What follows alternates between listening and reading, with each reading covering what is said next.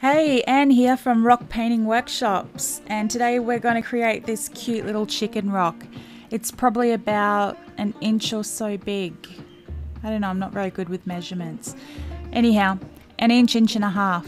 So these are a part of a series that I call my colouring in rocks, and I'm doing 20 of these a day, and I drop them off to the local park that's near the kids' school, and they come out at 3 o'clock in the afternoon and they all go looking for rocks because they're starting to get used to seeing them around the playground.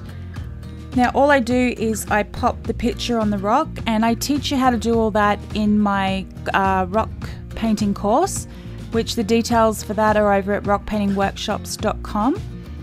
And here I'm just showing you how I'm colouring and shading is what I'm going to show you today. And really on your rocks you only need a couple of thin layers of paint, okay? So I don't use any base coats or anything. First layer of acrylic paint is my base. This here is the second layer, so you can see it's quite opaque and it's ready for shading. So I've got some water and a microfiber cloth. You just want to dip that paintbrush into the water, wipe off any excess water onto the cloth, and just touch down on the top of your paint pen and pick up a little bit of paint and smush that around and give it a little bit of depth by shading your rock. Okay, just take the orange around. If you think there's too much orange, you can put a little bit of water and smush the colour back a little bit, or you can add a little bit more yellow and blend it across until you're happy with that.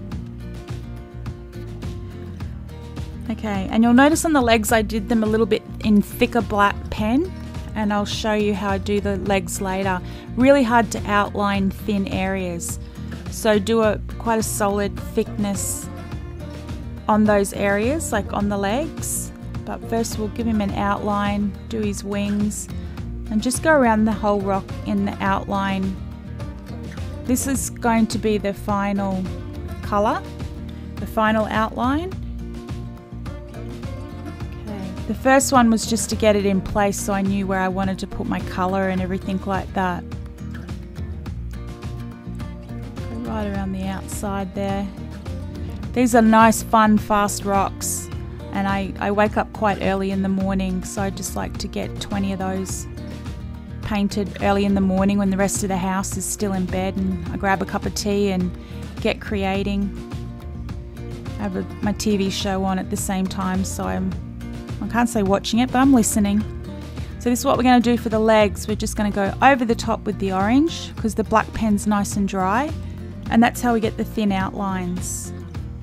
Just a touch more orange there, a little bit darker towards the edge.